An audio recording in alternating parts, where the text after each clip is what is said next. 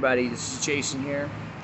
So listen, you probably heard, I went to the doctors a few days ago and they found a tumor behind my right eye.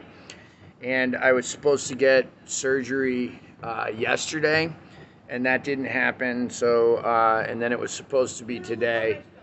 And it turns out that the surgery coordinator is out until Monday, so they might be rescheduling me before Monday, but probably my surgery will be on Monday or even after. Till then, the good news is I'm hunkering down for the hurricane here in New Orleans with Kate and Vestair.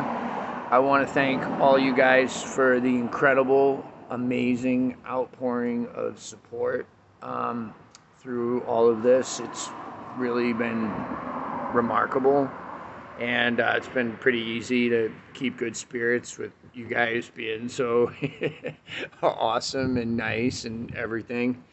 I am in good spirits. I'm confident. They say that the tumor looks like it's totally benign, and they can't be certain, but we'll find out here shortly.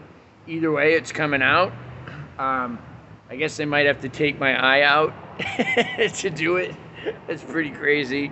But yeah, I'm really happy to be sober throughout all of this. I have tremendous faith in God and a higher power that I'm going to be okay no matter what. No matter what happens, I'm going to be okay. And thank you guys so much for everything. So I'm here in New Orleans for another... or here at home anyway, for another 4 days or so, chilling, everything's cool. All right, love you all, bye.